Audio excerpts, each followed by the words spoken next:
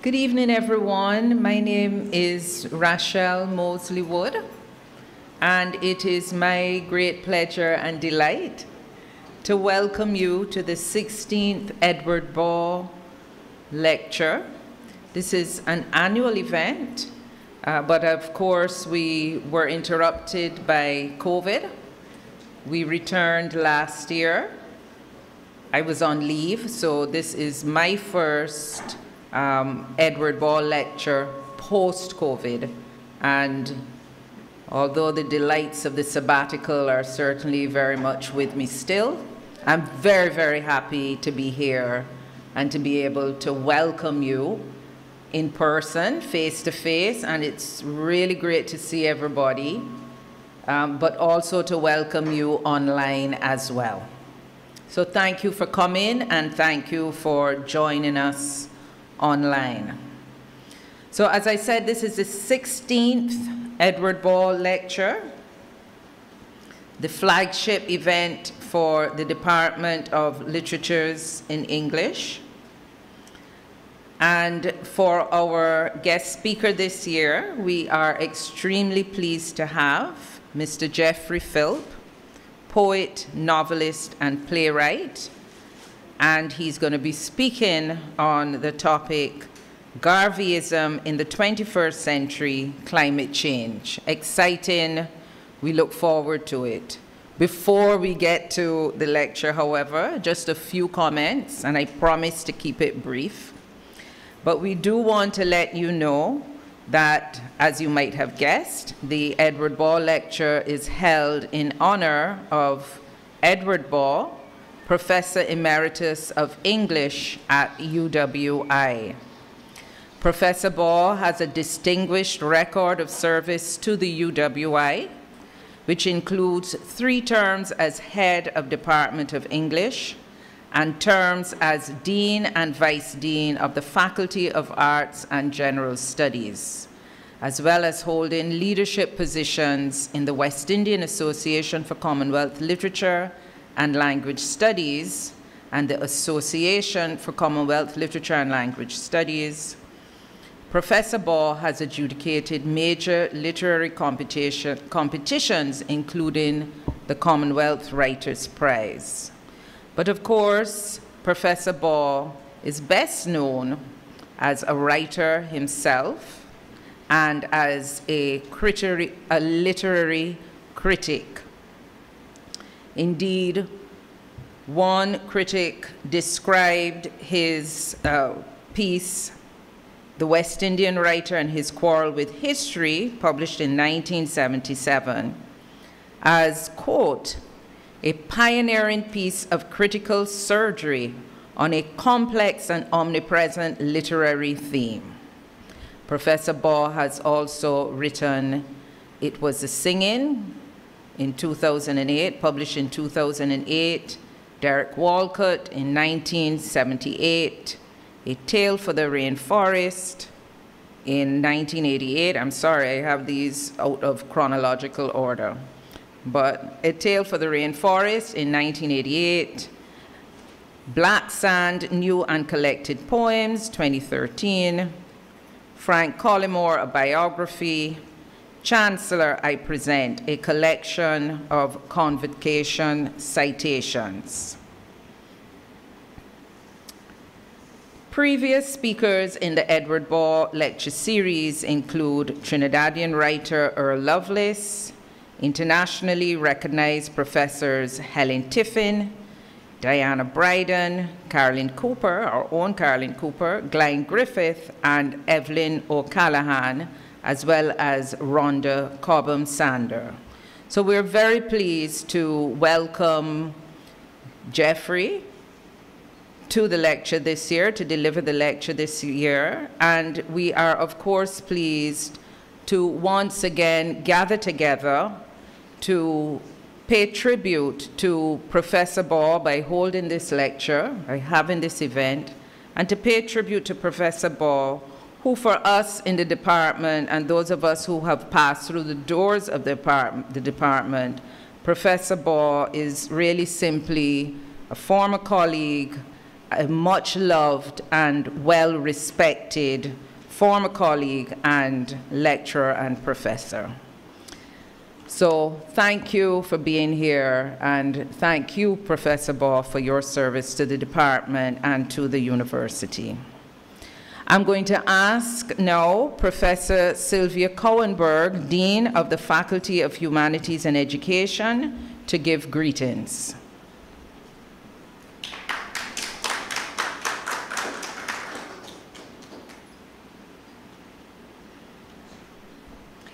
Thank you, Rochelle, and good evening, everyone. So I'm here to represent the Faculty of Humanities and Education, but I'm also a lover of poetry and literature, and it is with great pleasure that we have this distinguished lecture, which is in honor of someone who is actually here. So many of our distinguished lectures are in honor of those who have long passed on, and the best we can hope for is for a descendant to grace the audience. And just recently I was rereading some of Professor Baugh's poetry for the somewhat painful task of selecting works from my poetry collection to donate to the upcoming the poetry event, where school children recite poems. Come on, somebody can help me. Remind me of the name of the event. Talk the Poem, thank you, Talk the Poem, right. So it was my goal to make sure that I'd have a poetry book for every participating student. So with pain in my heart, this one is going into the collection, hopefully for a good purpose. But I also reflected on the relationship between today's theme and the work of Professor Baugh. And when I read through his work, I realized how much of it exalts nature beautifully in ways that make us so aware of what we are about to lose to climate change. For instance, the poem Seasons from It Was the Singing speaks of the best time of the year, mild, dry days, pellucid blue, the hillside still green from November rains, but then also tells us about irritable August or the waywardness of hurricanes. And seasons, of course, are what we are losing. And from the collection entitled A Tale from the Rainforest, a beautiful poem in honor of the Lignum Vitae, which speaks to the wood of life, salvation tree. I renew my faces of lilac blue and gold and always green. And then laments the fact that so many people born and grow and dead and never feel the rain breeze blowing cool across Syncona from Catherine's Peak at middle day. These are some of the things that we must think about when we think about the impact of climate change. Now, I noted a small change in the title, because where the program says climate change, I know I saw earlier climate justice. I think that's a significant change. So I really look forward to hearing what our speaker has to say about this. So on behalf of the Faculty of Humanities and Education, welcome to this annual event.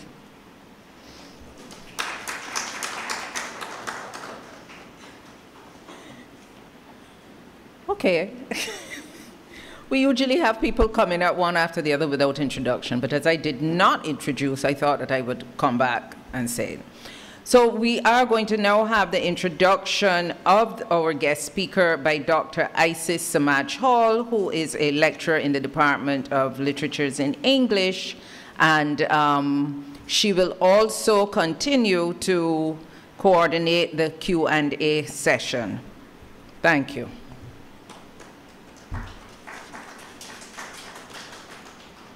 Thank you so much.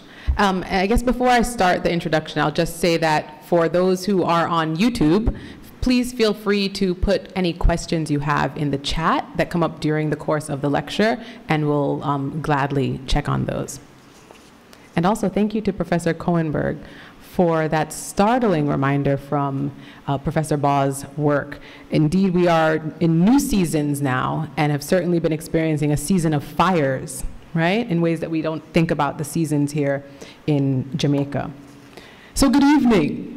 Good evening, all. As a scholar, writer, Jamaican, environmentalist, and Garvey enthusiast, I'm thrilled to be introducing Mr. Geoffrey Philp, our speaker for the 16th Edward Baugh Distinguished Lecture. He is a writer and poet and playwright who hails from Jamaica, resides in Florida, and has more than 30 years of experience as an educator.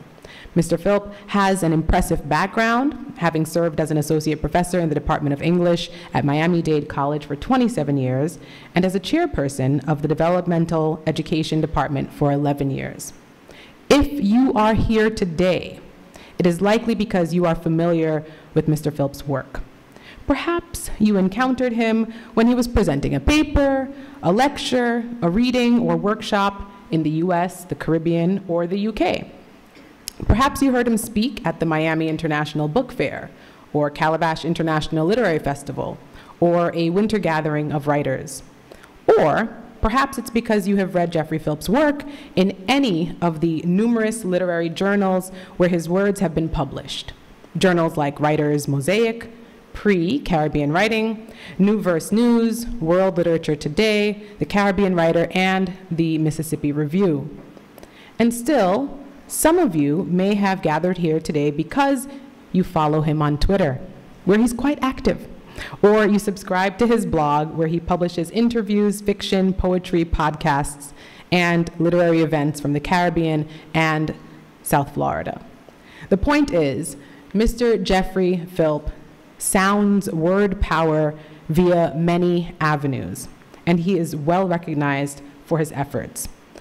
He is the winner of a 2022 Silver Musgrave Medal from the Institute of Jamaica, the recipient of the Marcus Garvey Excellence Award for Education from the Consulate General of Miami, the winner of the Luminary Award for Literature from the Consulate General of Miami, and he is the winner of the Outstanding Writer Award from the Jamaica Cultural Development Commission, just to name a few. So I hope it's clear from the awards that Geoffrey Philp has earned. I hope it's clear that he is a talented writer, playwright, and poet, often placing the teachings of Marcus Garvey at the center of his works. He has written beautiful fiction and rich poetry, including Garvey's Ghost, Shango Music, Dubwise, Hurricane Center, and the very, very, very recent, March 16th, 2023, People Tree Press published poetry collection, Archipelagos. Indeed, Archipelagos may undergird Mr. Philp's lecture tonight, because, as the Portable Paradise poet Roger Robinson has noted, quote, Archipelagos is a book that gets under the diseased skin of history's oppressors and the disconcerting quiet fallout of disaster. It doesn't sound like fun, but the effect on the reader is incredibly liberating, putting them in an omniscient point of view that brings within them an understanding of the world's ebb and flow, history, damage, and healing, end quote. Geoffrey Philp's dedication to promoting Caribbean literature, nurturing the next generation of readers, and supporting writers is evident in his extensive body of work and his involvement in various literary organizations and initiatives.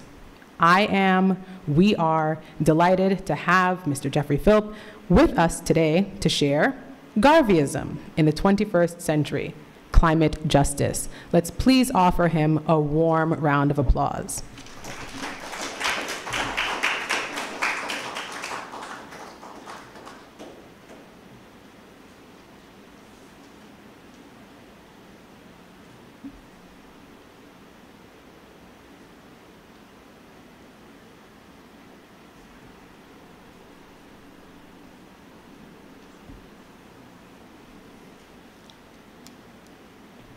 Greetings. It is an honor to be here, especially since Edward Baugh is here. You know, you're coming up as a young writer, a young poet. You know you want to write. And when people like Edward Baugh recognizes you, acknowledges you, says, maybe you have something going. You take it to heart, and certainly I did.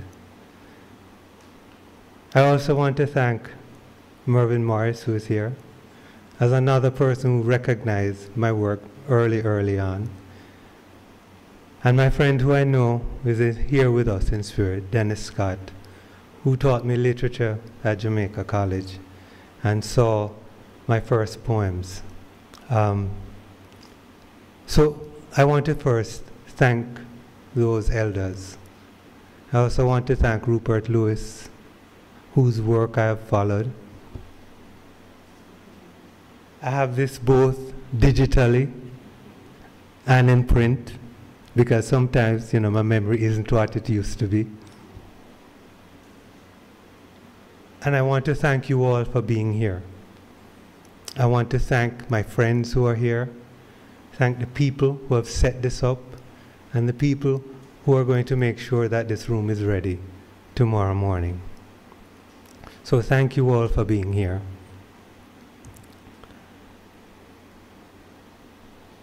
When our ancestors were kidnapped from Africa and brought here, we lost more than just a language. We lost a way of thinking. And these ways of thinking are slowly coming back because of the research of many scholars. So I think we have lost something with Garveyism, and I think it is time to go back and look back a little at what Garveyism stood for and what Garveyism is.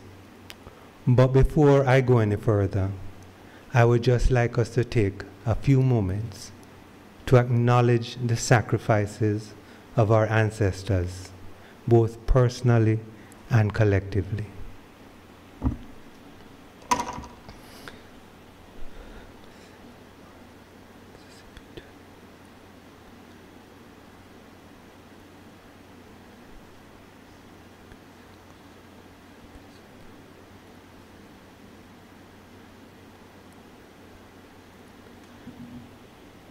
Thank you. And as Burning Spear would say, make we do it.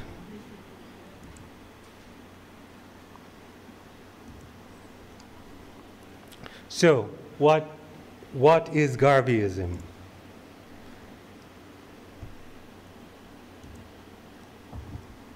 Garveyism is a body of ideas and values that transformed into the organizational activities that Marcus Garvey set for Africans at home and abroad. And actually you see that graphic there, Respect Garvey. So you may be asking yourself, what does that mean? Well, here's the origin story of how we came up with it. Back in 2013, we were fighting for the exoneration of Marcus Garvey. And we teamed up with the Roots Foundation, of which Michael Barnett is a member. And we had stalwarts such as Jabulani Tafari, Priest Dougie, and we delivered over 11,000 signatures to our representative in Florida, Frederica Wilson. And we presented those. You can see me cheesing it up there with Dr. Julius Garvey. And how we came about the term Respect Garvey was the term respect was already in the vernacular. And we wanted something to catch the people's attention. And also what we wanted was to move them into action. And it was that part. But it was not done arbitrarily. I actually did a word search of the philosophy and opinions of Marcus Garvey and came up with the word, with the acronym, Respect Garvey. So this was by no means an arbitrary decision. In the philosophy and opinions of Marcus Garvey, he is laying down the foundations for what Garvey called it the African empire. He was he was involved with nation building. Garvey wanted to build a nation. He wasn't, you know, all of the things that he was doing were designed as a sort of government in exile. So whenever he landed in anywhere, let us say like Liberia or Sierra Leone, he would already have his ministers in place. So the first one, redemption. Garvey built the UNIA-ACL on that primary foundation of redemption.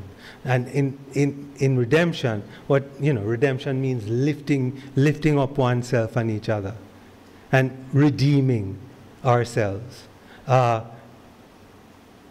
Steve Golding in a lecture last month in Miami called it to restore the value of, all right? So how do you restore the value of African people living in the West? The next one is education. It could be said about Garvey. Cornel West said, to paraphrase Cornel West, he didn't graduate from a university, but many universities passed through him.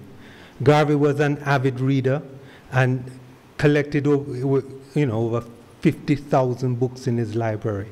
So education was at the core of Garvey's message of redemption. Self-reliance. Garvey gave many speeches on being self-reliant, and this was another of the core values. Purpose. This was reflected in many of the activities that Garvey did with the UNIA, and indeed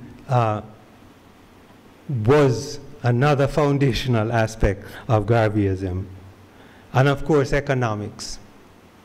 You know, his whole purpose of the UNIA was to make sure that there was an economic base to the UNIA, and again, the nation that he was founding. Community, very essential. And of course, tradition.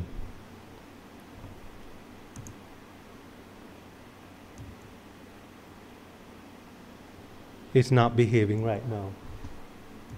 Okay, tradition. So, many people said that Garveyism failed, but did it? I don't think so, because Garvey actually put these principles into practice. And these principles, I was watching the Grow Nation event with Ibo Cooper. These are what I know Ibo would call the absolutes, right? These are the absolutes that would protect us against what Ibo called the cultural imperialism that is taking place right now with the devices that we hold in our hands, right? So Garvey once said, if the Negro is not careful, he's going to drink all of the poisons of the West. And what does a culture do? A culture gives you barriers, it gives you guardrails, right? That, you know, this is how we do it, and this is not how we do it. But if you don't have guardrails, if you don't have principles to guide you, then anything goes. And we're seeing this happening. I was talking with some young men from Jamaica College, and they were talking about TikTok, you know. And I said, yeah, you can have 1 million likes, but what are you liked for? You know, it seems to be an endless race to be popular, but merely to be popular and not to be popular for something, which is what many of them are missing out on. So, Garvey started off with redemption, lifting up. He started off with just a handful of followers and leaders. And I will say at this point, if it weren't for Amy Jakes Garvey and Amy Ashwood, Garvey would not be So you have to give thanks and praises for the women who really, really helped Garvey. They should be celebrated as much as he is. In some cases, because it was really Amy Jakes who put together the philosophy and opinions of Marcus Garvey when he was in jail. You know, so you have to give thanks for what Amy Jakes also did. So redemption, it was there. This was what led to Garvey having, well, Garvey said he had 6 million followers. Some critics doubt that figure because Garvey tended to be somewhat of a showman. You know, he learned that from Deuce Muhammad Ali. I will believe Garvey. I will believe Garvey. And he got 6 million followers, right? Without Facebook, without Twitter, without TikTok. Can you imagine the kind of following that Garvey would have today if for his first one, all he would have to say is, always imagine yourself a perfect being. By the next day, he would have 3 million followers, right? Because Garvey was very much into the self-reliance, the self-help program, lifting up yourself, and so redeeming ourselves.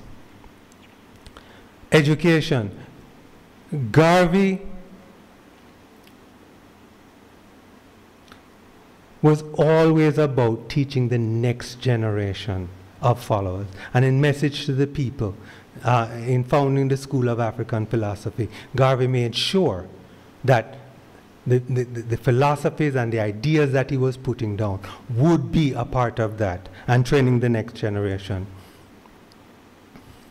This was a book that changed Garvey's life. Garvey is like the Aretha Franklin of Pan-Africanism. Once Garvey had an idea and Garvey spoke it, it was done. This was one of the reasons why I think Du Bois was very angry with Garvey, because Du Bois was there talking Pan-Africanism for a million years, and here comes Garvey, and Garvey just says it in his own way, and boom, everybody's following him. But the other part about Garvey is Garvey spoke from the heart. You know, I think Du Bois loved us from his brain, you know, but Garvey worked on the docks. You know, Garvey worked as a gopher for Deuce Muhammad Ali. So Garvey was there with the people. You know, he was not one of these urban intellectuals. Garvey loved us from the heart. And this book changed his life.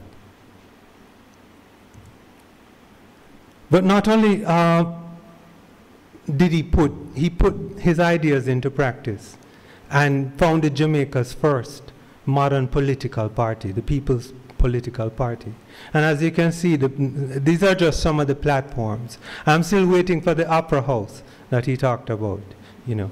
But Garvey had put his practices into action, and not just, you know, some airy-fairy idea about where we should be going. The economics, you know, one whole block of the whole of Harlem, 135th Street, Garvey set up restaurants. I mean, I forget the name of the person who won the Nobel Prize for microloans. Garvey was giving out microloans in, you know, 1919, right? You came to Garvey with an idea, you know, I was a tailor back in Barbados, but now I can only work as a waiter. Garvey set you up, you know, and these businesses were thriving, even after the Black Star Line failed. Well, I shouldn't say failed, right? Sabotaged. Community. Events with Garvey were an all-day event, right? And Garvey had something for everyone, for the children, for the women, for the men, and everyone in between. And you see the sign there, the new Negro has no fear. Because that was the idea that Garvey wanted to instill into us, right? That we are a community. Judith Stein in her book says, and I'll get to it in the next one, when the UNIA in that first convention came up with the African flag, right? Judith Stein said, we are a coherent people. Before, this did not exist, right? This did not exist. But Garvey made sure that so again, to show you, right? The man is building a nation, right? So that when they landed in Africa, they have everything. They have the flag, they have the army, they have the nurses, and the children are learning.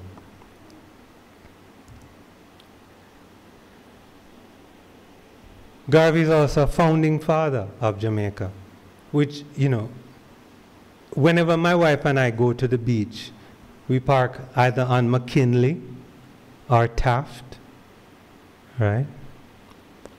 How many roads and streets and bridges do we have named after Marcus Garvey? But you see, every day, right? American geniuses in marketing, every day, you know, they're going to remind you about who their founding fathers are. They have a George Washington, you know, everywhere. They even have a Ronald Reagan airport, right? So, you know, like Burning Spear said, no one remember old Marcus Garvey. But the man is a founding father, right? The first named national hero of Jamaica. Yet, no one remember old Marcus Garvey.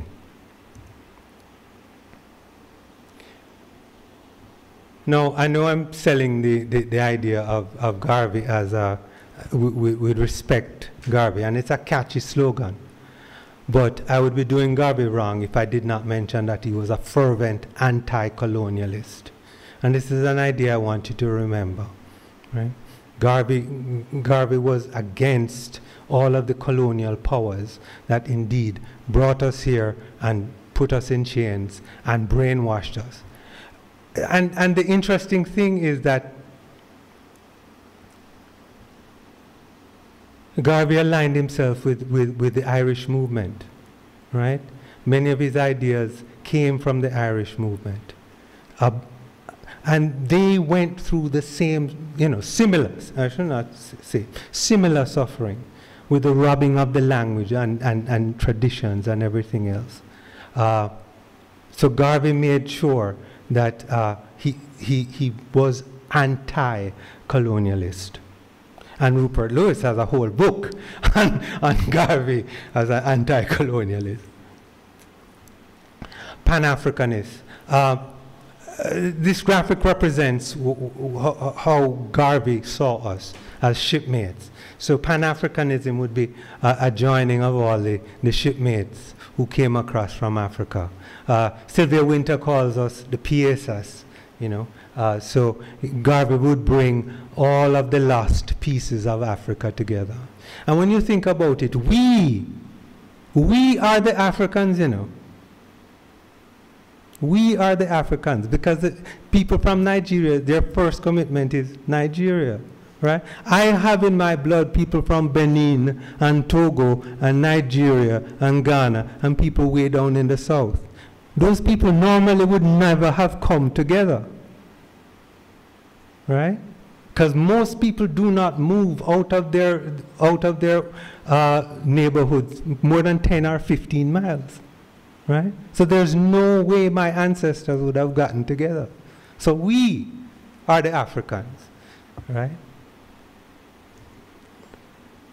So this was one of the main messages of Garvey, to bring together the African family. And indeed, he brought us together under the slogan of one God, one aim, one destiny. That Africans at home and abroad had a common destiny and history.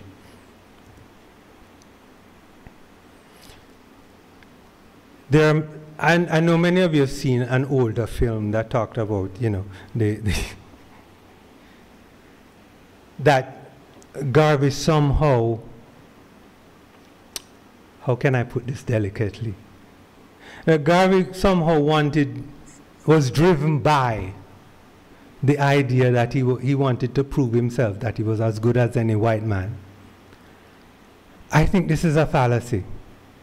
By the time Garvey turned 19, Garvey must have realized, as Professor Rupert Lewis says in his book, that he was a polymath, right? In other words, a genius. He knew he was smarter than most people, right? He knew that.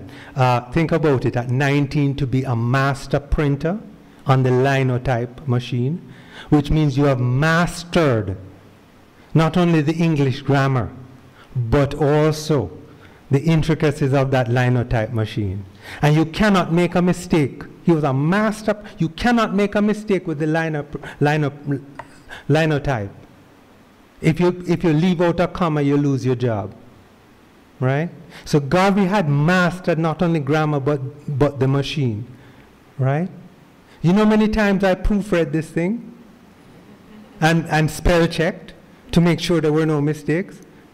Garvey would have, I swear to you, Garvey would have done it one time. Done, over, right? So, as far as I'm concerned, this was the driving force in Garvey's life. Garvey wanted justice. And this indeed is one of the ideas that we need to carry forward as we move into the lecture about climate justice. So we have to ask ourselves, what is climate justice? And climate justice essentially has been brought about by the practices of the empires, the colonial empires, the British, the Dutch, the Spanish. And it is we who are feeling the pain, right? The developed countries have done incredible harm and damage to this planet. And we are the ones who are suffering from this. So what is climate change? Climate change has to do with the changing of the Earth's atmosphere, the changing of the land, the changing of the ecological systems on the entire globe, right? There are some people, however, who have confused the difference between weather and climate. I remember someone in the House of Representatives getting up and holding a snowball in his hand and say, "Oh, climate justice, how come I'm holding a snowball," right? But that's weather, right? That is weather changes from day to day. When we talk about climate change, we're talking about things that can be measured not only in years, but also in decades and also in centuries, right? And as you can see, some scholars have traced it back to the start of the Industrial Revolution. And as you can see, we were in deficit there. But as you can see, the temperature has been rising steadily since the 20th century. And this is what is happening. There are some other scholars, and I'm leaning towards them, who do not say that we're in the Anthropocene, which is what we call climate change. They call it the Plantationocene, because they are theorizing that climate change actually happened or started with the colonial powers moving into the Caribbean, and in fact wiping out, and they can trace this, wiping out the entire indigenous population, and they can, through carbon dating, you can see the dramatic drop in the climate.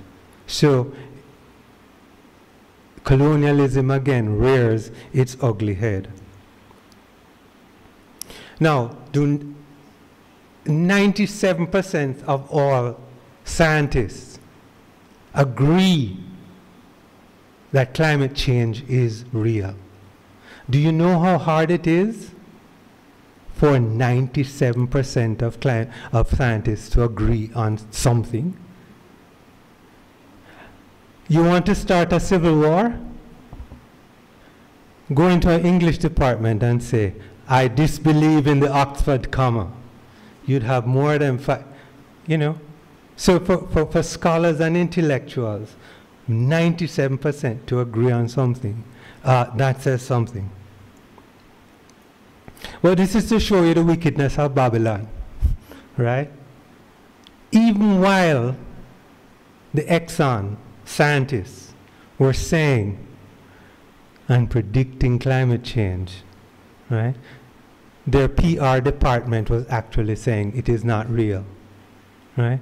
And these guys have whole industries, you know, I'm not going to use Rastafari this time, dedicated, right, to protecting their shareholder interest and the profit margins. And so they spread disinformation for at least 30 years. They did the same thing with cigarettes, right? Cigarettes don't cause cancer, right? All of these big companies, right? But especially with the climate change scientists, in fact, the Pentagon right now is making changes that have to do with their bases in places that they think are vulnerable. So the oceans are trapping all of the excess energy that we are producing. And as you can see, the ocean temperatures are rising, and this is having a devastating effect on the planet. But it's not climate change is not a faraway thing. Climate change is already here. And it's showing up. There are going to be other little ways that you can measure climate change. It's going to show, but generally, these are what we can expect. We can expect more heat waves. We can also expect more floods. And by the way, all of these quotes here are from the Guardian newspaper. So the floods are already here. They are happening around the globe. More wildfires, right? All around the globe. It is happening even as we speak. Crop failures. And I need you to remember this. Stick a pin in this one, because we'll be coming back to it later. But especially in places like Peru, the grains are, we're having climate refugees, right? Because the grains are not heat resistant. So we are going to be having more and more refugees even as the temperatures rise. So with the climate change, this just came out 10 days ago. The IPCC put out a report that said the governments, the big governments, need to start doing something now about climate change. But we know they are not going to do anything, right? Based on past behaviors, we know that they're not going to do anything. So what does that mean for us? Well, first we have to identify, how did we get here? I use this term, we. As Sylvia Winter says, you know, the Maasai have not contributed to climate change, right?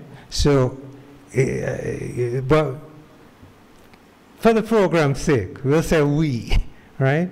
How did we get here? This was a book that really changed my ideas, and in fact was the sort of impetus behind my new collection of poems, Archipelagos. And Amitav Ghosh nails it right here. And I have to give thanks to Diana Macaulay, because I was following her on Twitter, and I'd been putting off reading the Nutmeg's Curse. A friend had mentioned it, I was like, oh, all right, okay, I'll read it. Oh. And then when Diana posted it, I was like, okay, I have to read this book then, right? And it's a book, if you're interested in the whole history of how how we came to be in this position, I would heartily recommend that book. But one of the things that he talks about, the effects of colonialism, is the othering. Again, Sylvia Winter calls it negative othering, right? But this is the whole purpose of colonialism, you know, we and them, right? And how are we going to get out of this? And especially all of their philosophies have been geared towards creating a us and them, right? And especially the philosophies of Descartes, you know, which has resulted in all kinds of, quite frankly, alienation. You know, we've become alienated from ourselves. We've become alienated from each other. We've become alienated from the land itself, right? But what does Rastafari say? I and I, right? And remember, these systems of thought, like Rastafari, they don't just spring out of nothing, right? What has been, you know, what has been hidden from the wise and the prudent, revealed to the babe and the suckling, right? So these people within our nation have come up with ideas. Rastafari have come up with an idea of I and I to unite I and stop, or at least abridge, the alienation that we've experienced. So I see myself as a storyteller, and this has indeed been one of the ways in which I have taken up Amitav Ghosh's charge to us. And if there are any storytellers within the audience or any storytellers online, this is a great crisis that we're facing. So climate change has been a result of our ways of thinking, our patterns of thinking. And if you change the pattern, you will change the result, right? It's just like a computer, you know, garbage in, garbage out. You put good things in, you get you know. So how can we change our patterns of thinking? But this has been the result, right, of our industrialization, over-industrializations, right? Again, how we think about things. Most native religions, most indigenous religions, you try to live in harmony. Whatever you produce in harmony. Again, Rastafari has been trying to tell us this, right? Live in harmony with the earth. But through industrialization, we have brought about all of this. The pollution, right? We're drowning in plastic, right? We're literally drowning in plastic, right? So the pollution, deforestation, whole areas of the Amazon are being destroyed.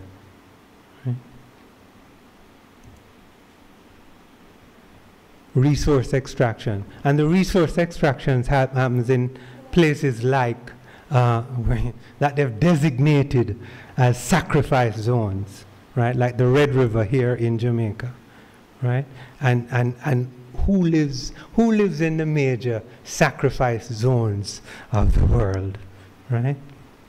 So what happened was, we're in fact facing what some scholars call the sixth extinction. Already something like 80% of all mammals have disappeared, right? Right behind them are the bees.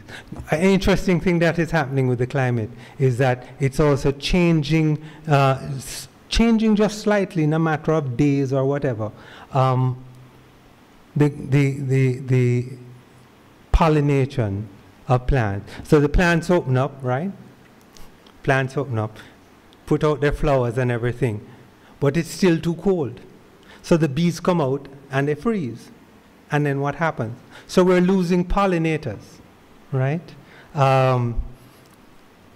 And that is going, I remember we talked about the crops like wheat and so on, the grain crops. If the bees aren't there, then we're going to be running into a lot of trouble. Al Gore has called climate change an existential threat, right? For mankind, right? But again, we need to know what we are doing. And indeed, one of the things that it is going to result in is genocide. This word genocide was not, Garvey didn't, it was not in Garvey's vernacular at that time. The word genocide was coined by Lemkin after the Holocaust, the Jewish Holocaust. And this word was coined in order to try the Nazis on crime. So the word genocide was invented. And again, Garvey was way ahead of his time. Because again, he may not have had the word, but he saw the pattern of what was happening to black people in the world, right? And if you read, you know, as I've reread The Philosophy and Opinions of Marcus Garvey, you see him talking about it. I mean, when I was reading Garvey in my 20s, 30s, you know, the extermination, the eradication of black people, I'm like, the 400, you know, what is he talking about? You know, but His Majesty said it, right? There is a war. And until the philosophy that holds one race superior than another, there's war. There's going to be war. The war is here, right? In fact, Paul Robeson led a charge to the United Nations and said, we charge genocide, right?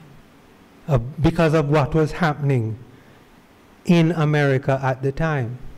Between 1876 and 1925, black men black people, black men primarily, were lynched every other day, on average, right? I was telling my friend Paul, I didn't want to go off topic, but I had a slide in here that showed all of the communities that were destroyed. But when I was told I only had 45 minutes, I had a choice, and so I had to narrow it down. So I didn't want to get off topic, right? But all of the communities that were destroyed throughout America because of the race wars that were happening, even in Florida, Rosewood, and right now in Florida, the Rosewood community, right, is being, and thanks to the work of Marvin Dunn, who is a scholar of black history in Miami. He actually bought a whole section of Rosewood as, in fact, conducting history lessons, because, again, the history of black people in Florida is being wiped out. They have a new textbook. Rosa Parks was asked to move from her seat, and she moved from her seat. No mention of why. No mention of why Rosa Parks sat in that seat and would not move. So it's like Rosa Parks was just being, you know, a mad woman. She was asked to leave and she didn't leave. No, but the whole history of race in Florida is being wiped out. And any person, white person, right, can object to a book that would make the children feel uncomfortable. In libraries all across Florida, books are being sent up for review. And if one white parent doesn't like what is happening, that book will be removed from the library. You talk about erasure of history. This is like in the days of apartheid, when a black person would win something, and a white person would stand up beside him, and they white out the black person, right? The erasure is happening, even as we speak.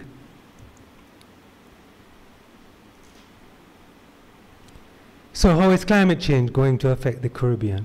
Well, it's going to affect, we're going to be having, well, let me get into it.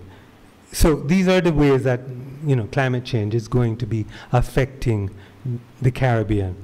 But I know you want to find out about Jamaica, right? How is it going to affect us here? And it is already happening in Jamaica. We're losing coastlines, right? In Hellshire is no longer the Hellshire of my youth, right? The whole coastline is going, and it, you know, slowly. The climate scientists predict that we won't necessarily have more hurricanes; they will be just more intense. So instead of, you know, the 3.5 or the 5, you know, you're going to have 7, right? So expect more intense hurricanes coming.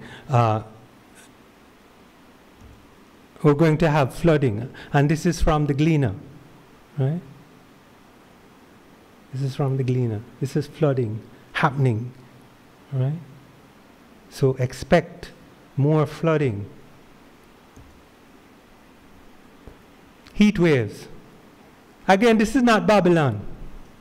This is our own University of the West Indies predictions of what is going to be happening. So the fact that we're, you know, what we're against here, and we are really now doing this for our grandchildren, our precious grandchildren.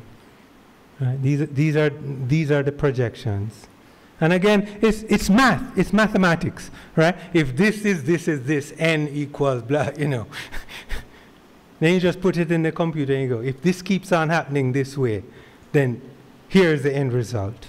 So these are some of the heat wave projections that we can expect in Jamaica.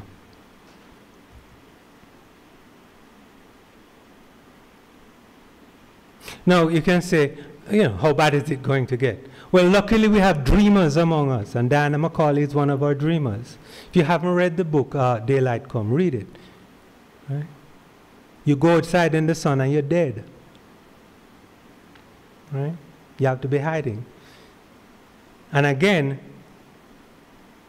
it's we and them, because Jamaica is divided into those who live down here and those who live up there. And those who live up there have everything. Right? And the people who live down here have nothing. And so everybody trying to get. It's like how everybody going to try to get to Mandeville before the heat waves, before the heat waves hit us. Right? So Garvey says preparedness. You know, and it's from, you know, you read Garvey with what is happening, and I am just amazed at his prescience, you know. But the man was a genius. The man was a genius. But nobody could acknowledge that black genius, right? I mean, look at how Garvey, long before anybody saw it, was saying, you know what? Let's go to Liberia and start tapping the rubber trees, right? And then Firestone moved in and just take him out of the whole thing, right? But Garvey put 1 and 1 and 2 and 5 and 10 together, right? And was trying to make inroads into Africa, not only for our African homeland, but also to make sure that there would be an economic base for the nation that he was trying to build in Africa.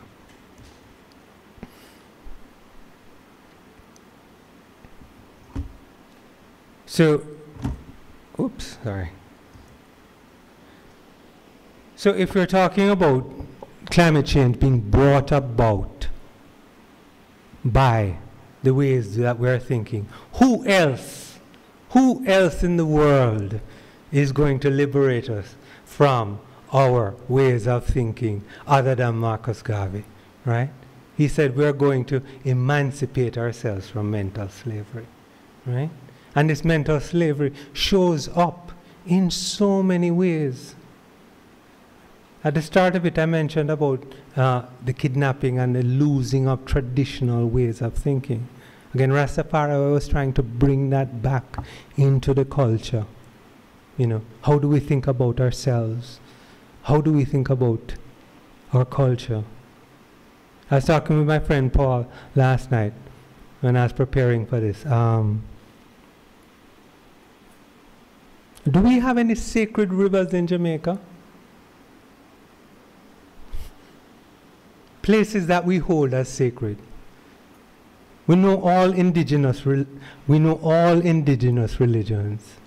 right? Have sacred places. The Blue Mountain would be a sacred place. Rio Cobre, Rio Grande would be a sacred place. But do we as Jamaicans view that as sacred? You know? Something to think about.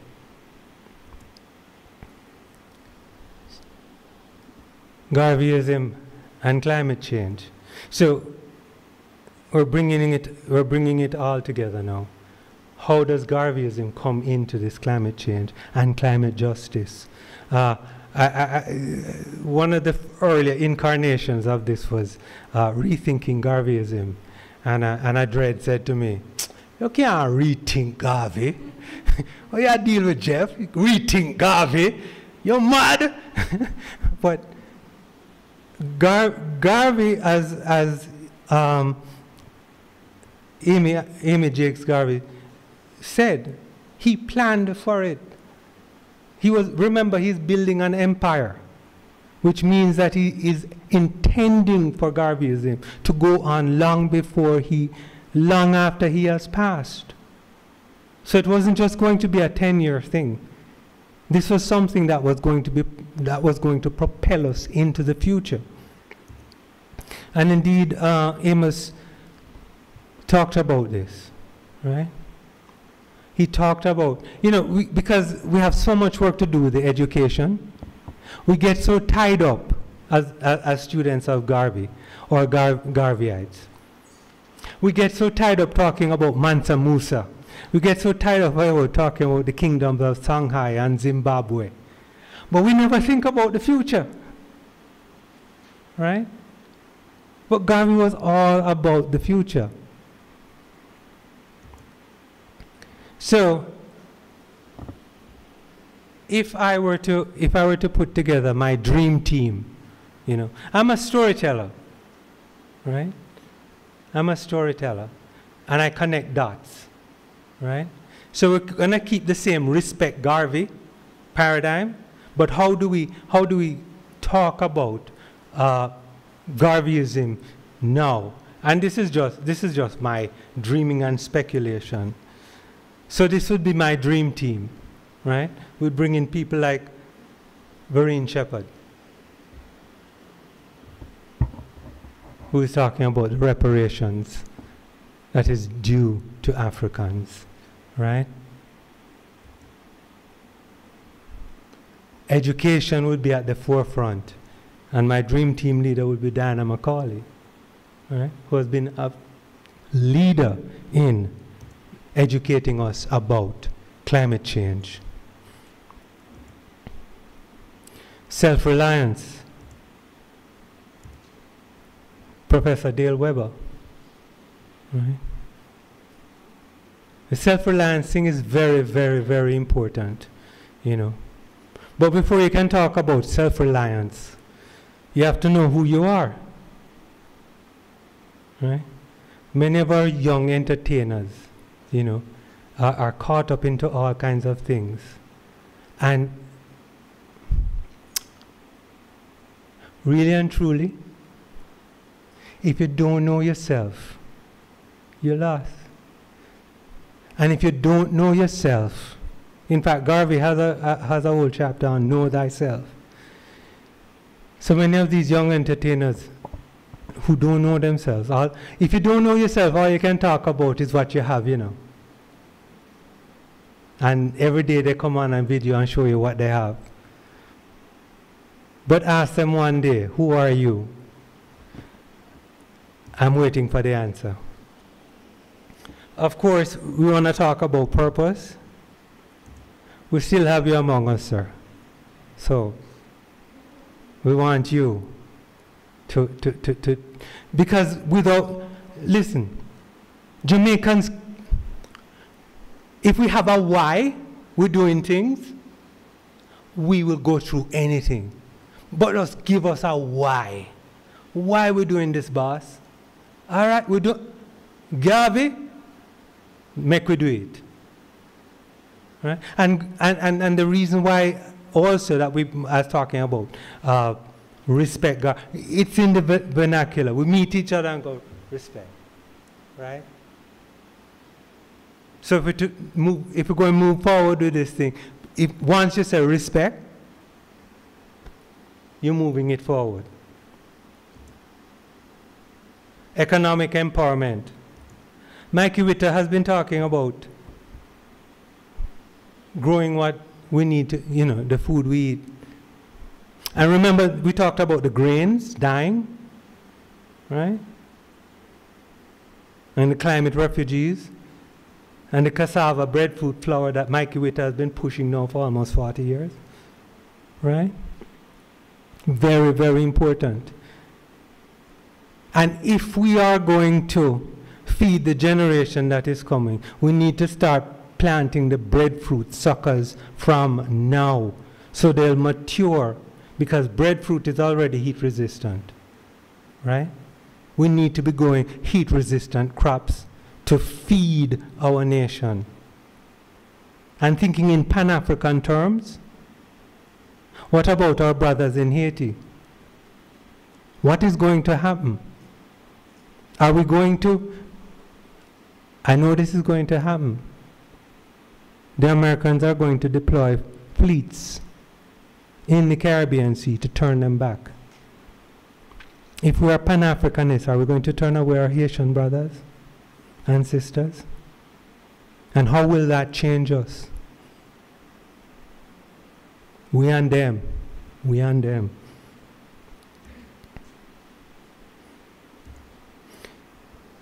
Miss Terry Long, we have to bring in the youth. And she has been doing fantastic work. Right? Bringing together all of us. Children, old people like me. And of course, tradition.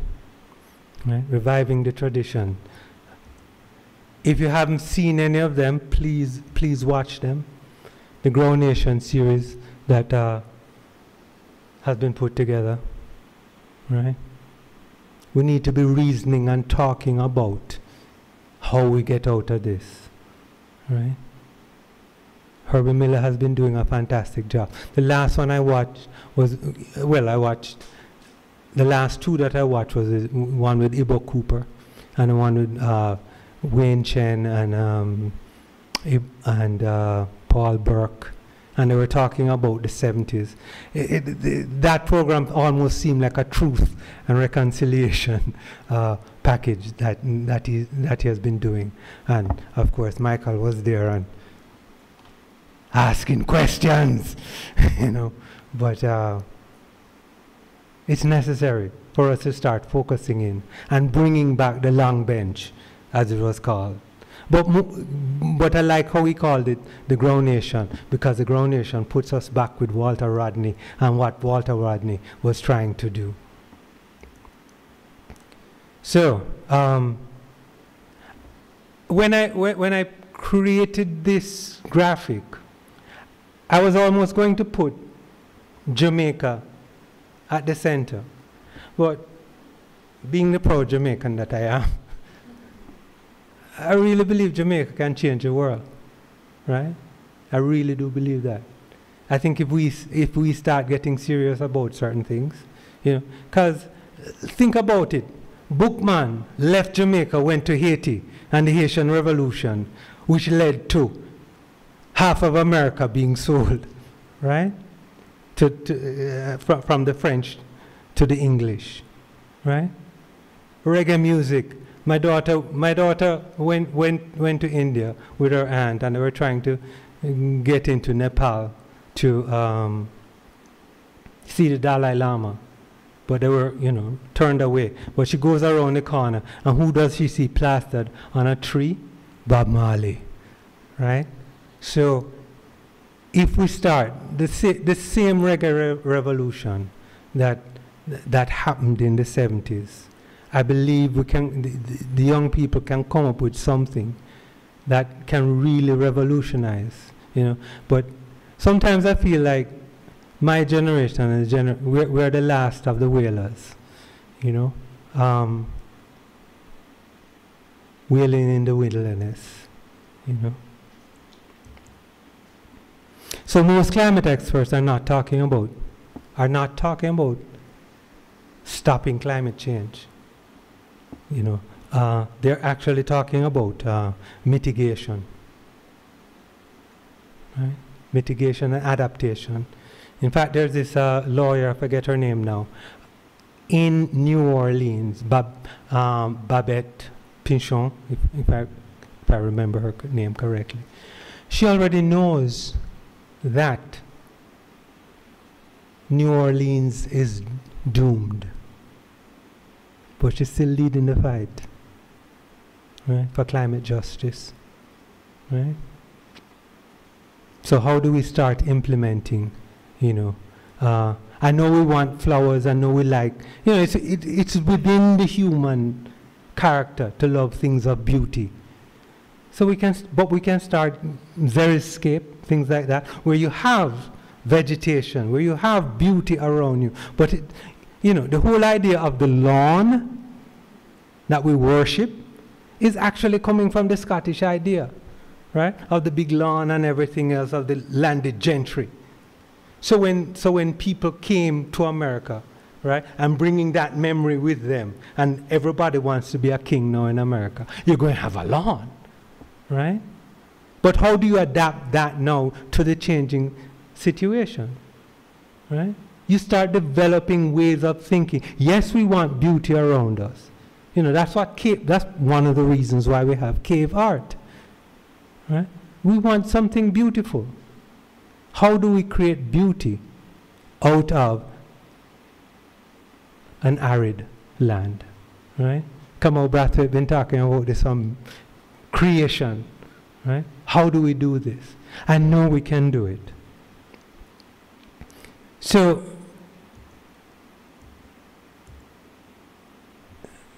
these are the three ideas that we can think about climate change, right? It stems from colonialism. It is an existential threat. And the only way that we can probably save most of our people is through adapt. And I believe Garveyism is one of the ways in which we can bring the creative genius of our people to mitigate this. So how do we do it? As I said, I'm offering Respect Garvey as ways of bringing about this change that we need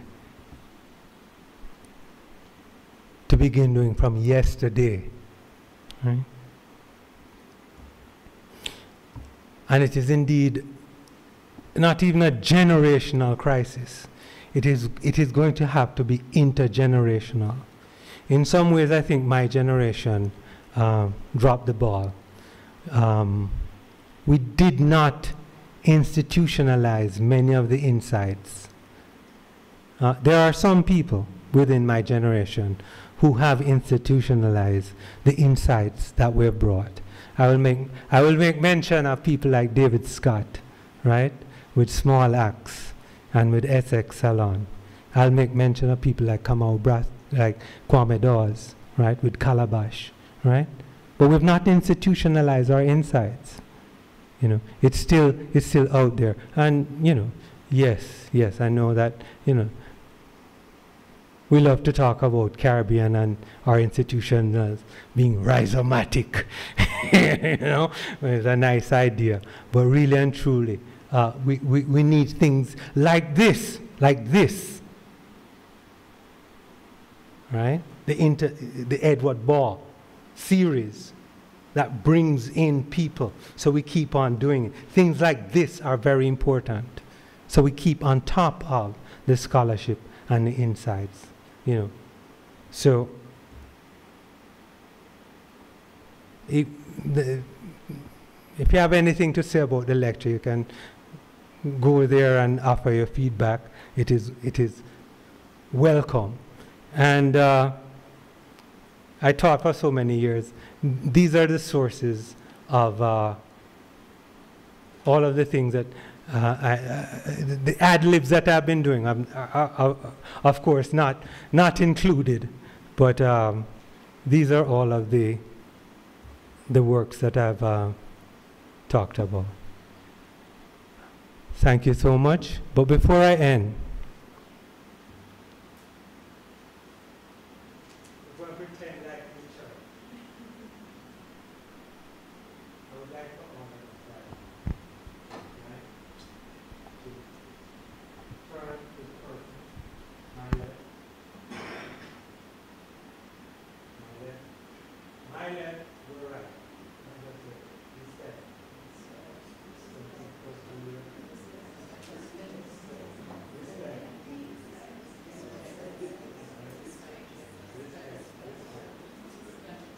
Not passing the collective. All right? And that's Miss Lewis. Clap, listen.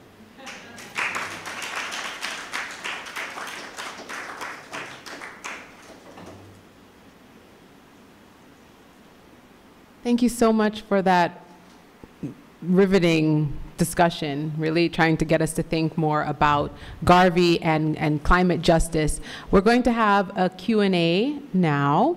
And of course, you are all welcome to pose questions as well from the audience, right? So just, you know, raise up that hand and we'll get a microphone to you, I believe. Yeah, okay, yes, we will. So I'll start the conversation up here, but again, as questions arise, you're more than welcome to join in.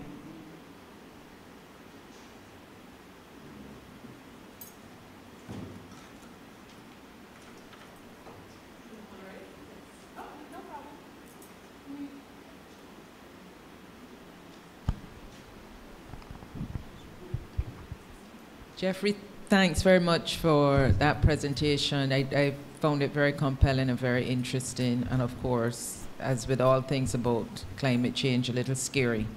Yes. But I just wanted to ask, because you know, you when we met, you were talking a little about, you know, your childhood and so on in Jamaica, and I just wanted to ask. I mean, we look at you and what I guess in Jamaica might be referred to as a brown man. Yes. And how did you become interested in Garvey and Garveyism? No matter where you come from, as long as you're a black man, you're an African. To answer it another way, I once told a friend of mine I didn't have to go to America to realize that I was black. Right? I grew up on the music of the Wailers, of Peter Tosh. Right? That was the music, that was the soundtrack of my childhood. You know, my mother loved Bob Marley until him turned Rasta. Right? So I was listening to Bob all of this time. Right? She had some of the early Simmer Down and all, you know. So I was growing up with the Wailers. And and I mentioned him a couple times, you know. You can't talk about Garvey without talking about Burning Spear. Right? And Burning Spear was there. So these were the primary influences. Now, how I came to study It's an interesting story. It's a long story. But I will just put it this way. I was working for O.R. Daythorne. I was his teaching assistant at the University of Miami. And he wanted me to, he didn't, I don't want to disrespect the man's memory. He threw me the keys to his car and he said, go teach this class to me, right? And he said, the class starts in 3 hours. And it was on Garvey. And of course I'd heard about Garvey and but you know, not. And so I had to prepare to teach some graduate students about Garvey. And so I was like, and in preparing for that lecture, that was the real, you know, that was the real impetus for me to get started in reading and studying and going through. And of course, when the, during Barack Obama's, that's when it, I mean, I really, 10 years ago, I really started to get deeper and deeper into Garvey. Because before it was an academic exercise, you know, before it was an academic exercise, before it became like a real passion for me. Yes, Michael.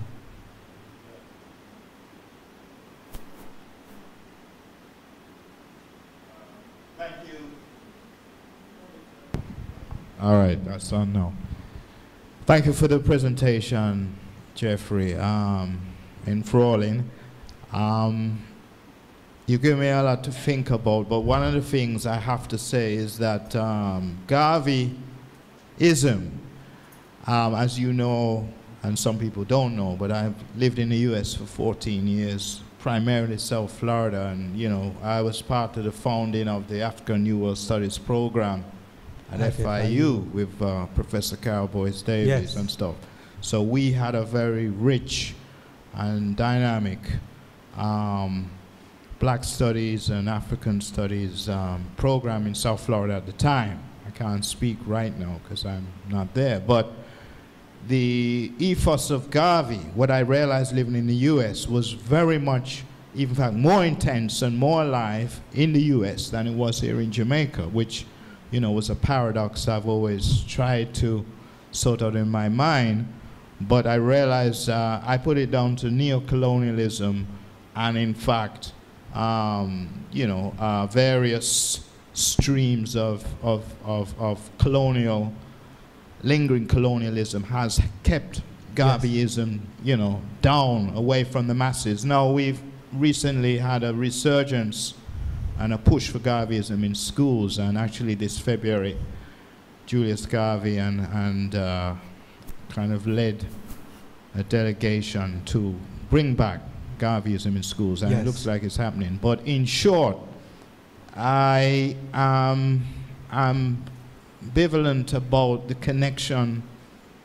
I mean, there is a philosophical connection, but in terms of the political connection between Garveyism and climate change, you're going to have to convince me on that one, because Garveyism is that push for the liberation of African people, you know, from the oppression of European and colonial forces. But also he was fighting against the extermination.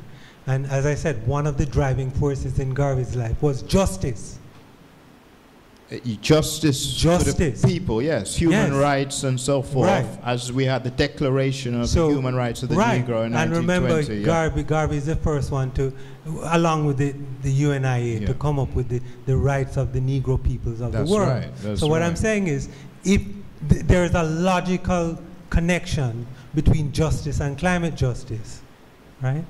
So if you're going to fight for justice, you can't just fight for justice on the human rights level. You have to, because Garveyism has to expand into planetary justice, right? And if you can make that step, and if you can put Garvey at, maybe I'm blinded because of my love for Garvey, right? But if you put Garvey at the center of climate justice and justice for Africa at home and abroad, I think it will have a broader and more compelling appeal rather than, you know, I'm not putting anything against, you know, these climate activists that are out there. But in general, I think black people are divorced from the whole idea of climate change and climate justice. And if you put Garvey in the mix, I think we will become more involved and in fact are asked for our part in climate justice, which is why, again, with the reparations movement, Garveyism, putting Garvey there in the center of the argument. All right. The last thing I would say on that, I mean, you've given more clarification. I mean, when you say climate justice versus climate change, you know, the connection is more well, natural. This is why you changed the. That's why I changed, because as I was working through, you know, the lecture, and again, thank you, Rochelle, for making me not. I have a tendency to go off on tangents. So when she said, you know, so I had to just like, okay, what is it? What is the core idea that you want to talk about?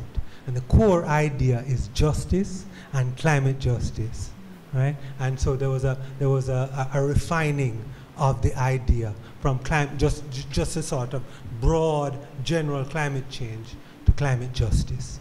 So the last thing I would say is that you first of all, though, have to liberate and empower the people, because when they're dealing with basics like where to get the next food, plate of food to eat and so forth, they're probably not, you see, thinking about climate justice becomes a luxury. It's still seen as a upper class concern. Shouldn't be. It shouldn't be. But I'm saying the reality is that a lot of people say, I am concerned about where I'm going to get my next plate of food. Yeah, I understand let alone fighting the struggle for But here's the thing. Is I and I going to feel it, you know? Is I and I going to feel it? And if we and Garvey lives, walk along any street in Jamaica, drive along any street in Jamaica, Garvey is there on the walls. Garvey lives in Jamaica. So what I'm saying is, bring Garvey. In other words, for this to catch, in order for this to catch a fire, right? You have to start with I and I. Down. All right? And bring, because I'm sure if we walked out today and walked into the street and said, Garvey say justice, Garvey say climate justice, right? And if we bring in the singers and the songwriters and the storytellers, I think we will see a change, right? But that's just, you know, again, I may be blinded by my love for Garvey's works. So that's just a solution that I'm not saying it's the only solution, but that for me seems to be the only logical solution. It's logical, and as you mentioned, I'm glad Rastafari are advocates for the communing with our natural environment. Yes. And that is the ideological shift that people really have to make fundamentally, the communion with nature and with our environment. Well, look at, you know, Rastafari have been saying for ages, you know, liberty and not vanity. You know, if the entertainers today had taken that into consideration, then we wouldn't, you know, half of the videos that they have out there wouldn't exist, because it's pure vanity them talking about. I have nothing against vanity, right? Everything, you know, you have it in balance, though. And balance, you know. Yes. Yeah. Thank you for that question. I think I want to maybe circle back to some of the points that you started with, and then maybe came up as well from Michael's point. And, you know, this idea of how to bring Garvey into climate justice is critical, right? But then this point too about where do Caribbean people fit within this, right? I think that's why Diana Macaulay's book was so successful, and so important, is because it placed Jamaica squarely on that map to consider, okay, well, what happens here? If, you know, we've been thinking about Greta Thunberg, well, what happens here in Jamaica when things go completely haywire, let's say, right? And so I think that that was a successful text, and that's why, the IDB, I think, was giving out the text at different points because they wanted different people, different members of the Inter-American Development Bank member countries to read this and really feel it. But there's still this idea about where does the African diaspora citizen fit within this, and I think that Garvey might be the way. Now, the one thing I guess I want to circle back to in terms of how music fits is the answer you gave to the question that Rachel Moseley-Wood posed, and you started thinking about Burning Spear and how you came to Garvey so easily, so handily through the music that was sharing the messages. So do you suppose that the music needs to take up climate justice more in order to spread the word? Of course. I don't know how they're going to do it, but you give an idea to an artist, and they will surprise you and especially, if we can write about, if Love and Dear can write a song about a hurricane, we're a very inventive people. Indeed. And I know if this idea sinks in, especially with Garvey, I think we can start to, and in little, the little ways, and it will branch out and branch out. But give us a purpose. Give us a reason why we're doing this. Give us a reason why we're going to make these sacrifices, and we will do it. But it can't be just for, the man up so, or the Prime Minister says so. We have a question that came in through YouTube. This is from Kofi Campbell. Garvey promoted industrialism, but climate activists hate capitalism and industrialization. How do you reconcile that contradiction? I am not a genius in these things. You'd have to, again, I'm a storyteller, right? But I know there can be a balance. There can be a balance that is achieved between creating and preserving. And right now, because remember, the philosophies of Descartes and all of these people rendered the earth inert, is a dead thing. We do not look upon the earth as a living organism, as a living thing. And once you start to see the earth, Joseph Campbell said in one of his lectures, he said, we are the eyes of the earth. We are the voice of the earth, right? If we started to look at the earth, again, which is what Rastafari has been saying, but in a different way, if we start to look at the earth as us, as the eyes of the earth, the ears of the earth, the voice of the earth, you're changing how we think about the earth. So we're changing how you're thinking about industrialization and all of this. So it's not just going in and building a factory and we don't care what we put out, right? We don't care how much carbon we put, right? Because guess what? It cuts into our profit margin. But you can have a factory where you take into consideration the carbon output, right? And then you say, how are you going to measure the carbon output against what you're doing? Because currently what is happening in the States, a factory goes in and it does irreparable damage to a river, like in Flint, Michigan, or all these places. But the company doesn't pay any money. Who comes in and rescues? The EPA. And they've taken all of the teeth out of the EPA, right?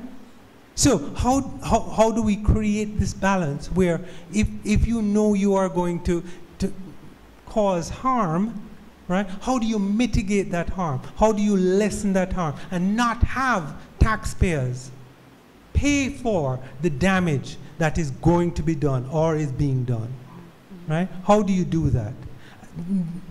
There are ways that economists can come up with these ways in order to create that balance. But again, if you think you can do things with impunity, which is what they've been doing, right? Look at what is happening here in Jamaica. So if you think you can act with impunity, you will. Because if you're only protecting the profit margin, right? And not the people, then you will do anything.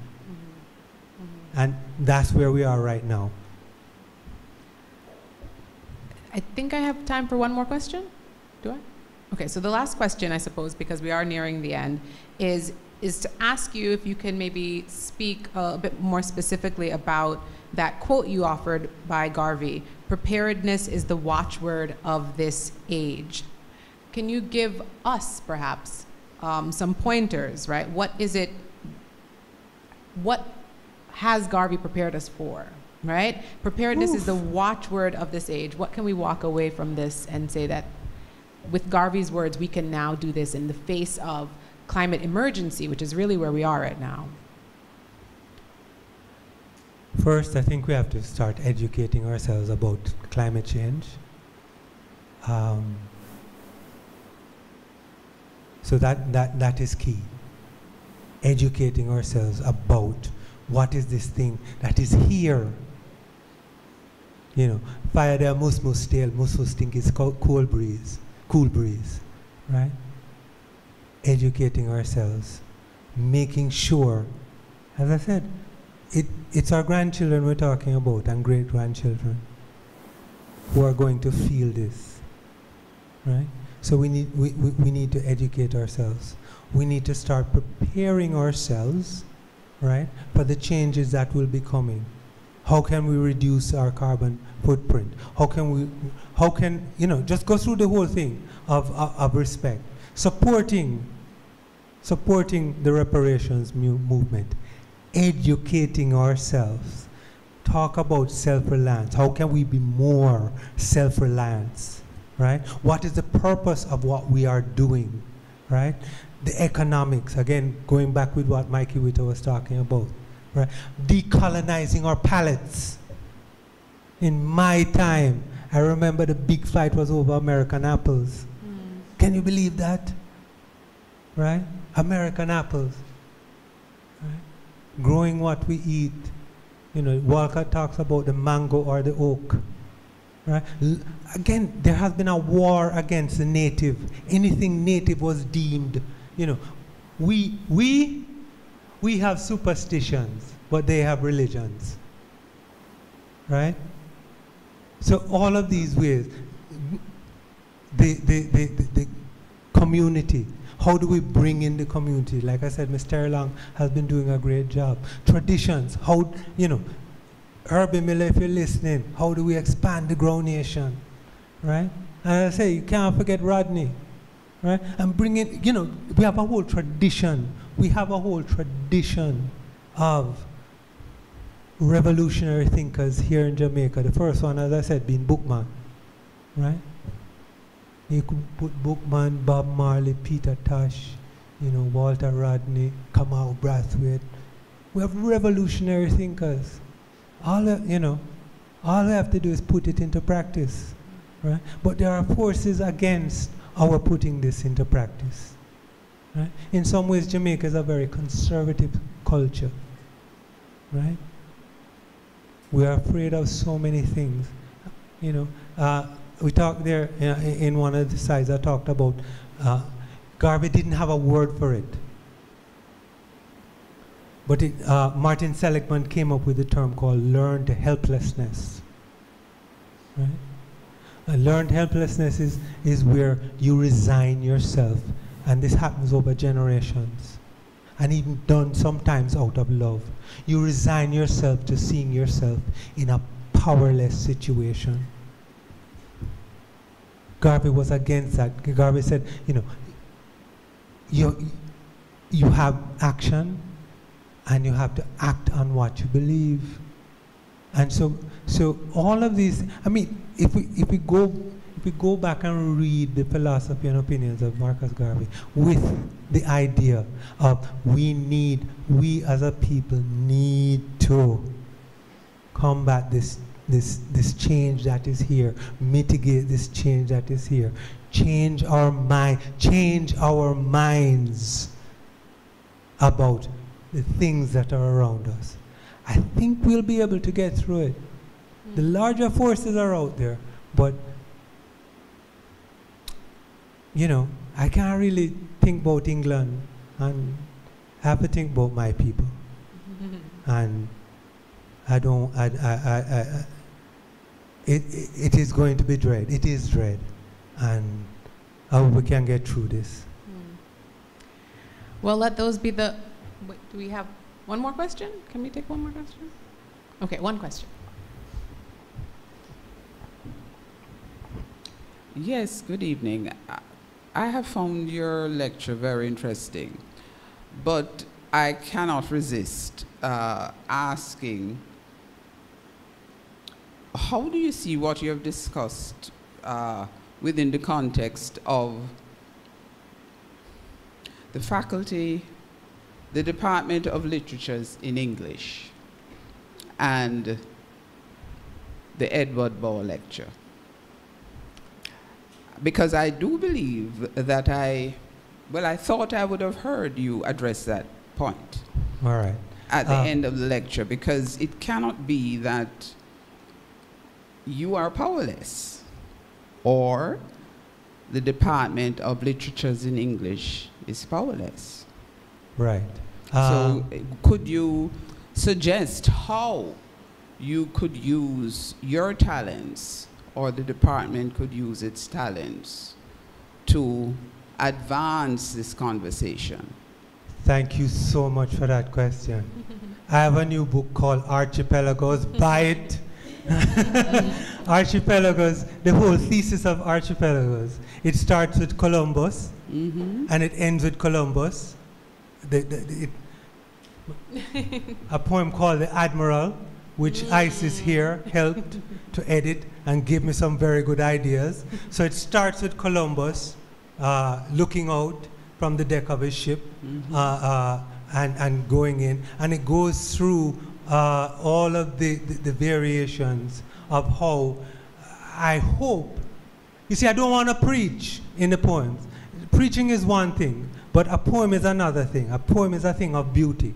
So I've tried to combine the beauty with the stark realities, right? So yes, buy my book, Archipelagos, which ties together Garveyism, which in fact the last line of Archipelagos in the poem called The Admiral ends with, well. Don't give it away. Oh, could you read one of the poems? I didn't. All right. Diana, I forgot to tear up this thing. I'll give you mine. Oh, all right. Yeah, you don't have to mess with it. But you can't read what I tell you. Okay. I'm opening the gift. All right. So this is the book. Right? This is the book. Let me get on. So I'm glad you asked that question, right? I think absolutely, it's the literature, it's the poetry, it's the art that really implants itself in the mind. And that's what really winds up being that motivating factor, right? So when Geoffrey was referencing Burning Spear, it's because those songs lodged their way in. When Silvia Kouwenberg was mentioning Eddie Baugh's work, Professor Baugh's work, it's because those poems are the ones that captivated her, right? So thank you for asking. You know, I don't know if we have copies on sale. In fact, someone who was not mentioned here, but who I was thinking about in a moment of silence, was Tony McNeil. And Tony McNeil talking about, this morning with Columbus, and the grass is ours, right? Merely because it is ours. I mean, you look, in fact, Kamau Brathwaite Brathwaite gave a lecture called The Middle Passages. And you go through the middle passages and you talk, this was very central. There are several poets who are central to my understanding of this. And, the poem, in fact, Archipelagos, takes a line, the opening line is from Derek Walcott. At the end of the sentence, rain will begin. So it's that combining of poetry, right? But also the stark realities of class. I don't know if I should read Archipelagos. Let me read. So the last line of this Very good question. Thank you. I get to sell some more copies. So the last line of the poem called The Admiral. Or maybe I should read it. All right, maybe. And I'll go back to archipelagos. How does that sound? It doesn't take too long. All right. The Admiral. Freed by an Obeah woman who wanted a little company every Friday evening, the Admiral, when everyone else was asleep, would crawl down his pedestal to answer the summons to her bed, where he'd stay until midnight and then ascend to his rightful position, the title he once bore, Viceroy of the Indies. But it had been 3 years since his liberator died, yet her curse remains. Now the Admiral heads straight to the cemetery to pay respects to his mistress, climbs to her shack at the top of Liberty Hill to claim part of her inheritance she'd hidden under her floor, and where he keeps sun-bleached clothes he'd stolen from the poor on Windsor Road like a common thief, so he could roam anonymous among these New World Africans, and the rumhead nicknamed him the Cuban because of his accent. The Admiral hated that name. He preferred the name his mother, Susanna, had given him, Christopher Colombo, whispered in the soft syllables of her Ligurian tongue. But at least it was better than one dreadlocked African, whom the Admiral would have sworn had figured out his identity, called him Christopher Combocos. Grabbing his clothes, the Admiral walked past women selling cheap goods from Cathay, as if the Silk Road had reached Jamaica, to his favorite bar near the Negro River, which reminded him of the tavern that Domenico, his father, had owned in Savona, where he had learned the secrets of the ocean winds and stories about fabled Sipangu. But everywhere had been discovered, and when the Admiral entered the bar, he offered his usual shot of rum from Rosie, a beautiful African woman whom he had loved to draw but was afraid she'd be offended. The last thing the Admiral needed was angry Africans poking into his business. Gripping the shot glass between his thumb and index finger with the same firmness as he had the pens, when he signed letters demanding justice from the Spanish court, pleadings that were never resolved, the Admiral watched the news on the television, a miracle if he ever saw one, about the toppling of Edward Colson's statue. And although their nations had always been at war, they were allies in the same cause. So the Admiral retreated to the back of the bar, where he settled among the shadows and sipped his drink until a group of Africans, led by the dreadlocked one, sat in front of the television, blocking his view. Though furious at the effrontery, the Admiral held his anger and shifted in his chair. His mistress had tutored him in the ways of the island, but he had never grown accustomed to the speech of these Africans. He moved his chair close to eavesdrop on the conversation that had captured his attention. Thierry Maras off the rock, the dreadlocked African, who had escaped the enchantment of the empire by studying his reflection. And the images burned on the screen. As the images burned on the screen, the Admiral gulped down the rest of his drink and signaled to Rosie for another shot. When he saw the beheading of his statue in Boston, the drowning of another in Richmond, and realized that if the African's plan would mean his second death. Grind the marble to dust and dash it into the sea, one of the Africans added. The African wanted to object. The Admiral wanted to object. But I was a messenger of Christ, and the word of God has now spread to the four corners of the world. A sign of the second coming is at hand. but he remembered what had happened in Española to the 9-year-old girls he had procured for his Castellanos, but knew if he still possessed the power he once wielded, he would have cut out their tongues as his brother Bartolomeo had done to a woman who had claimed that their family had descended from common stock, or sliced off their ears as his men had done to the Indios to test the sharpness of their blades. But when the Africans raised their glasses to a toast to Christopher Columbus, to Christopher Columbus, dead man walking, the Admiral felt a tremor had shaken the foundations of the island. The Admiral wanted to run away, but where? He was duty-bound to answer the call of answering the town. So he waited until the last African to leave before he paid his debt for the night with Rosie, who asked, "Same time next week, Cuban?"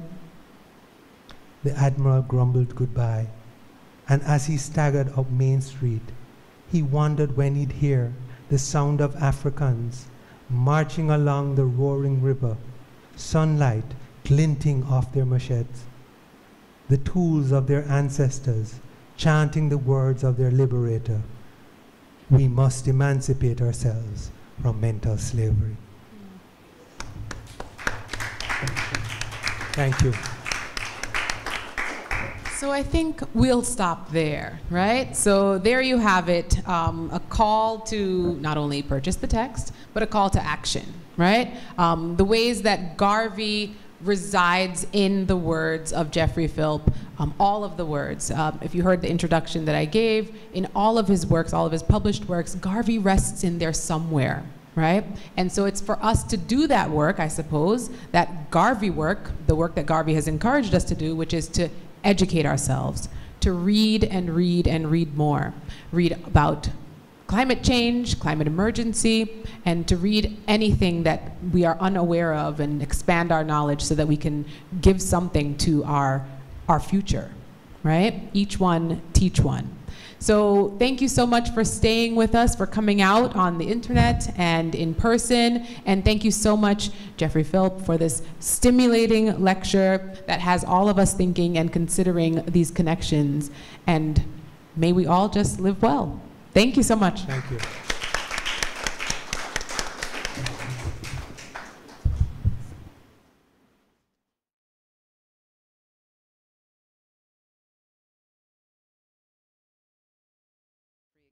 And to thank ISIS, Dr. Semaj-Hall for so ably chairing the Q&A and giving the introduction.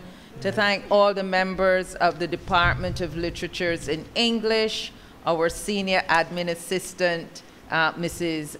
Venice Gordon-Francis, Miss Whitney Eaton, and Mr. Elton Johnson. Thank you. Elton is one of our graduate students. Thank you so much for that question as well. You know, it really started me thinking too. And you know, one of your questions was, are we powerless? And I think of myself as an educator. In a recent class that I had, trying to make the research we were doing more relevant to my students, I went around. It's a small class, as we often have in English these days, but I went around asking them what are their interests, what are their passions, and what drives them. Nobody said, to my surprise, I must admit, climate change. Nobody identified that. Listening to Geoffrey, one of the things that I'm encouraged to do now is to try to incorporate that in my classes, to try to think about how the films that we study, the texts that we study, how can we bring in those concerns and those issues. I think Geoffrey started by saying, by talking about the power of thought and the power of change in your thinking. So that's where I think our power lies as a department, as lecturers, and as people, talking, reading, and communicating those ideas and working towards change. I would say even if it is only at the level of thought, but that is the first and most important step. to change our way of thinking. So thank you. Thanks everybody for coming. Drive home safe.